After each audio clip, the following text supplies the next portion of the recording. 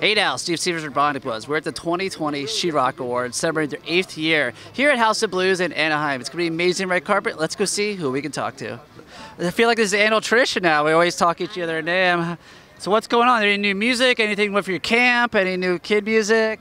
I have a new grown-up record coming out called The Simple Trick to Happiness, and it'll be out in mid-February.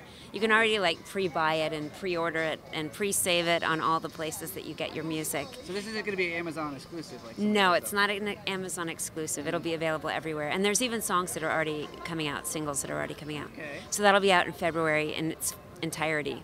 So check it out. Is there going to be a new tour after that or anything? I don't do T-shirt tours, lists of 30 dates on a T-shirt, but I do. I do have a lot of shows lined up and in-store events and things like that coming up. Very cool. Yeah. All right. Thank you so much. Hey, thanks a lot. Good to see you again.